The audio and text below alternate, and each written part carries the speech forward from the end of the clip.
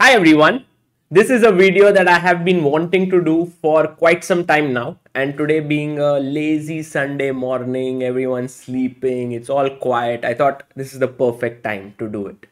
The first thing that you will notice is that above me, the name of the game is Karthik Venkatraman versus D. Gukesh. This happened at the National Delhi Open recently. But the pictures of the players is Gukesh and Anish Giri. Why? Well, as you might have guessed from the title of this video, it's what Guki, Gukesh is lovingly called by people who are his friends or family as Guki, learned from Giri. Okay, so let's have a look at the game first. This is Karthik Venkatraman versus Gukesh. I love this game and there's so much to learn from it. But there's also another game that we will see later. And let's begin. D4 by Karthik, Knight F6 by Gukesh, C4, E6, Knight F3, D5, Queen's Gambit declined.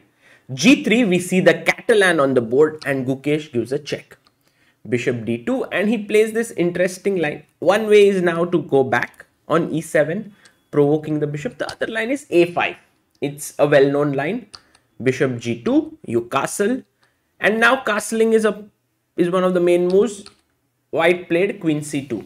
So Gukesh now said, well, you are slowing down your development a bit. You're not castling. Let me strike in the center. Again, theory, C takes D5. And now you take C takes D4. So the point is very clear. If you were to take on E6, then I will take back. My pawn will be defended with the queen. So logically, white takes with the knight. And now Gukesh attacks the queen with queen to B6. E3 to defend the knight. Pawn takes pawn. Castles. Knight came out on C6, putting pressure on D4. So white took. Pawn takes. And now knight came out to C3. So if we take stock of this position, we realize that black has more space because of his pawn on D5. But at the same time, he has more weaknesses. C6 is weak. Knight can go from A4 to C5. The C5 square could be weak. So actually, white's position looks very interesting. But now Gukesh played a move that I want you to guess. It may not be the only move in the position, but it's an idea which you should keep in your mind always. What should black play here? Okay. The first thing that you will notice is that white wants to create queenside play like rook c1, knight a4, b3, attack c6, put the knight on c5 and so on. So what should you do? Should you keep on defending there? No, you should create your own play, and that's why the move here, h5.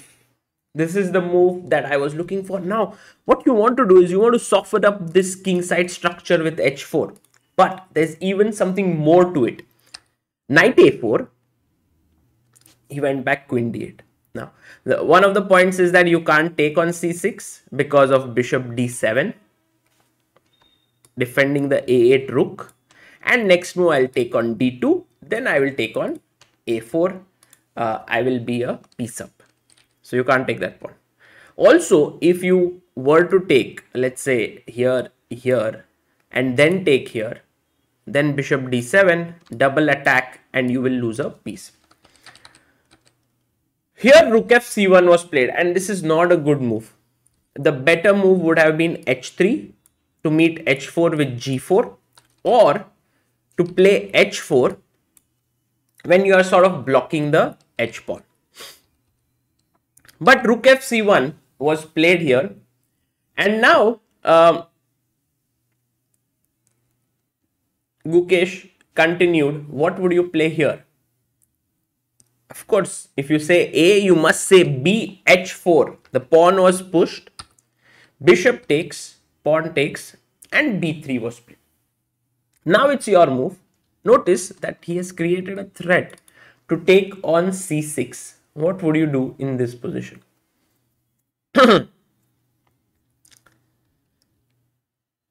The right move here is very nice, h3, and this move, just put it in your head, because let's say after bishop h1, This pawn is the hero of this entire story.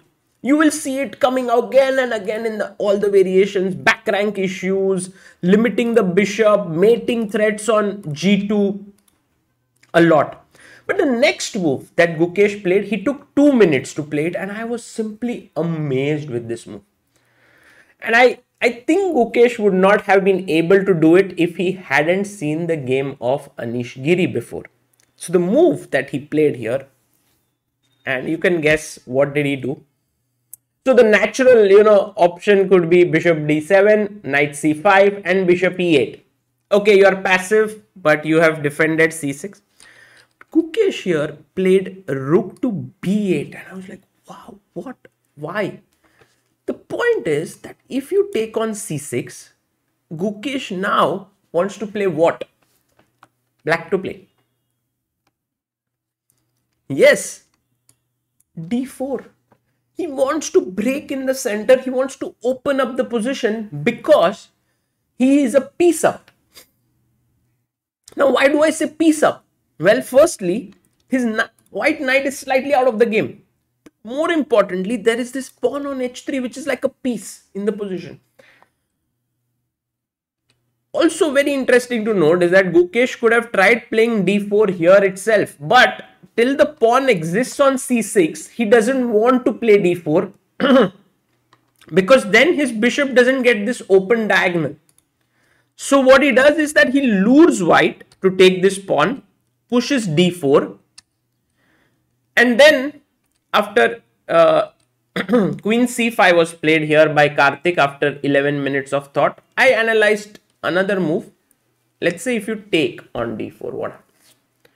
Okay, you play bishop b7, he goes queen c7, you take. Now if you take with the king, it's game over, right? Because queen d5 check, and you get checkmated. The power of this pawn can be seen. So you take on queen on d8, I take back, king h1, and it seems like how can black even be better here? What's the reason? He's a pawn down, queens have been traded. But let's say after rook d1, rook d8, knight b2, rook d2, and this position, dear friends, is very much better for black. The point is that this king is limited by this pawn, and my knight will jump in. It can go to c3 to f2. It's a deadly attack. So even in the end game, the benefits of that pawn are to be seen. Okay, another variation. Let's say he goes rook to d1, pinning the pawn. We still go bishop b7. You have to go back. I take here. Now, if you take on d4, rook takes d4, then you lose a piece after bishop d5. I come back and I'm piece up. So you have to take on h1. Now, I play, let's say, queen e7. Just moving my queen away because I know d4 is hanging. You have two ways to take. If you take queen takes d4, I have queen b7 check, which is already winning problems. So you take with the rook. I still give you a check. You play e4. And now a little bit of tactical awareness. Black to play. What do you do? Very nice. Take. Rook takes. Now you would have loved to play f5, but just that it's not possible. There's a pin here. So what do you do now?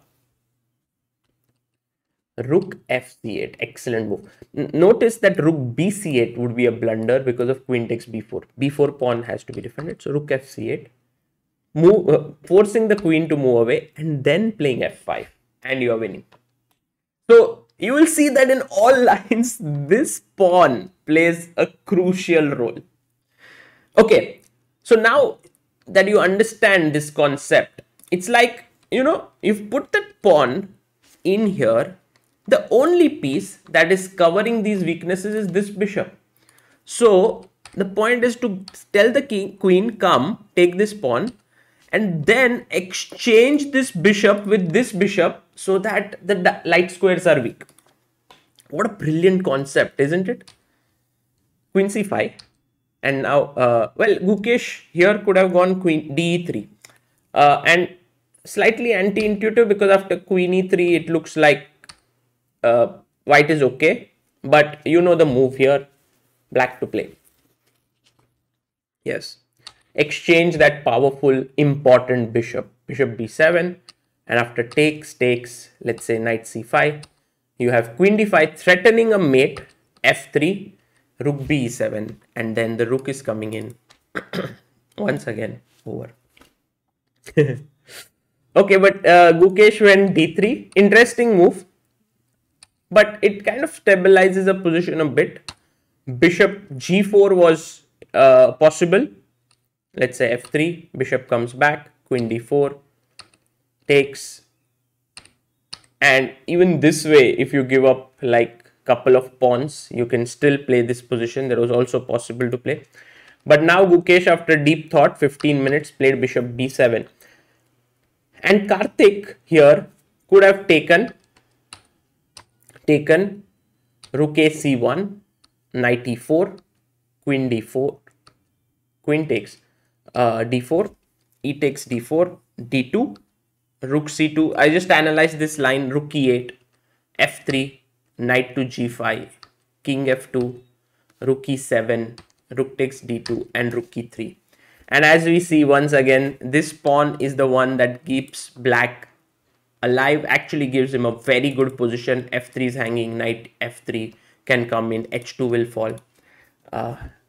But this was the best defense here to take here. I understand Karthik's move here, f3. After we have seen all the light square weaknesses, he's like, let me kind of consolidate my position here. But it's not consolidating. In fact, his bishop becomes very bad. And Gukesh takes full advantage of it. Rook e8, e4, bishop a6, rook d2, rook c8. And now queen takes b4. If queen b6, you notice that I'm not really afraid of queen trade. Rook d1, takes. And now I go here. King f2. And once again, trapped. I don't want to repeat, but you get my drift, yes? Okay, so queen takes b4 was played in the game. Rook came in, rook d1, queen c7, rook f2. And now black to play. How did Gukesh continue? You know, white wants to set up some kind of a queen going back, then maybe rook coming up. He just is holding on. He's couple of pawns up. But this next move is beautiful. Knight to d5. A very classy move. And the point is, if you take, I take on f2, king takes, check. If you play queen d2, I have rook e2, winning the game. So rook d2, again a check. You take, queen takes, king g1, check, and d2. And queen e1 is coming up, d1 is coming. So queen e1 was played, and now Gukesh pinned it here. There's a pin here. It's also attack here. a3. Well, the hope is, if ever, you can get b4 and knight c5, but that's a long way off. Here Gukesh finished it off with a flourish. He went rook e2, and Karthik resigned because queen f1 is met with knight e3. The queen is trapped. Well, not really trapped, but you lose material. Finally, you can get rid of the pawn, which has been your huge enemy, but you lose everything. So that pawn was such a massive piece. Okay, so that was the game. And let's look at the game between Vidit and Anish Giri, which they played in 2020. It was, I think, a practice match on Chess24. And it's so interesting because the opening was absolutely the same. Everything was the same. Castles, queen c2, c5, takes.